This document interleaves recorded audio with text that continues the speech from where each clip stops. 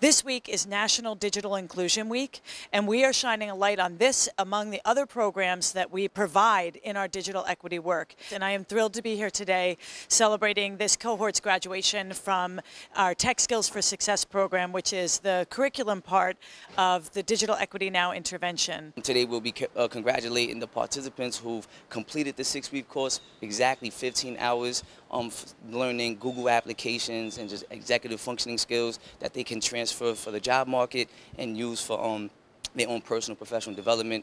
So today we'll be congratulating them as they're finishing this program. Technology is everything in the world today, and here I get the opportunity to learn and grow and get rehabilitated into the world today, technical-wise. So. Taking these classes, which has been so helpful to me. I have learned a lot in this past 6 weeks. A computer is a tool, not a teacher.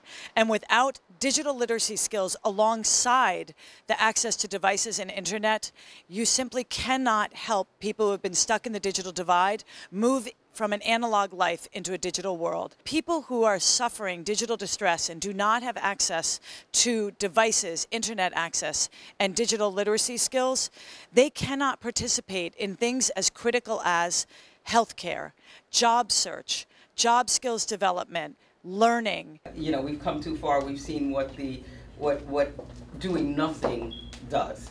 It not only leaves people behind, but it hurts people. And who is excluded from the internet and online literacy? It really is folks without economic resources, senior citizens, and based upon race. And so we're here to do something about that. I learned how to do a resume.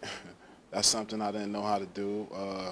Just little things like that. I was trying to use the spreadsheet this past week at home, trying to practice with a list of things that I want to buy, you know, and I love it. I said I was so excited.